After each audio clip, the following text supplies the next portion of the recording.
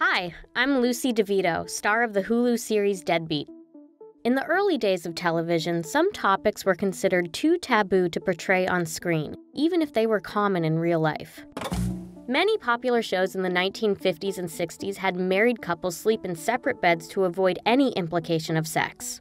In one episode of I Love Lucy, Lucy announced she was pregnant without saying the word pregnant, because that was too risque. Roughly a decade later, I Dream of Jeannie featured a woman with a bare midriff, but executives demanded she cover her belly button because it was too provocative. Even normal bodily functions were over the line. When Leave It to Beaver wanted to show a toilet, CBS only let them use shots of the tank. The bathroom in the Brady Bunch didn't even have a toilet.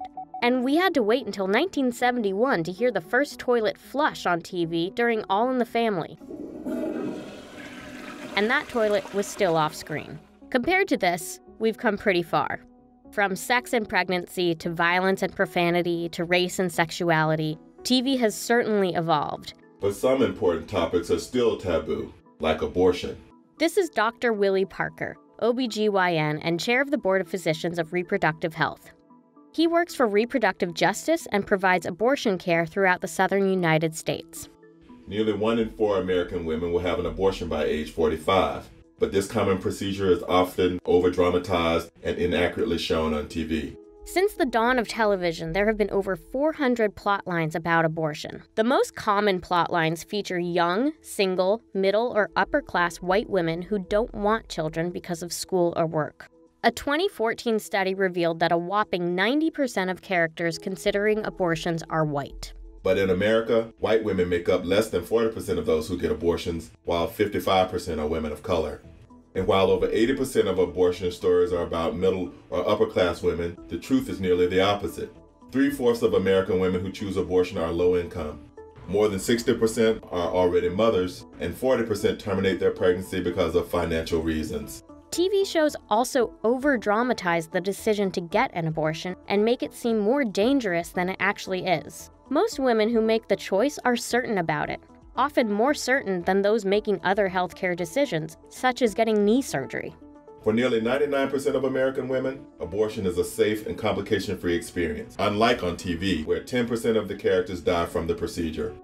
Legal abortions in the U.S. are actually 14 times safer than childbirth. You just wouldn't know it if you turned on the television.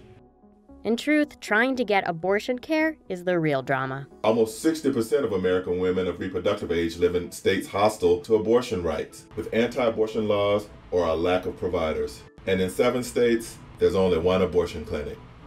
Other hurdles include long travel distances and steep costs. TV programs rarely show these obstacles, and when they do, the characters usually overcome them easily.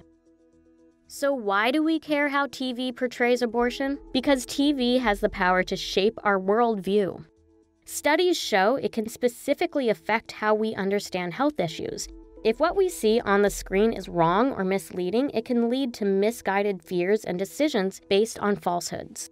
For example, most abortion patients think that the procedure is more dangerous than it really is. Television can help set the record straight with more accurate storylines. For perceptions about abortions to change, there must be more consistent and honest plot lines about it. There are over 400 TV series currently airing, giving the entertainment industry plenty of opportunities to depict abortion as it actually is, a safe, legal, and common procedure. If programs can get the facts right, they will dispel false myths, shatter taboos, and help enlighten viewers. So who will lead the charge? If you want to write about abortion, contact Hollywood Health and Society.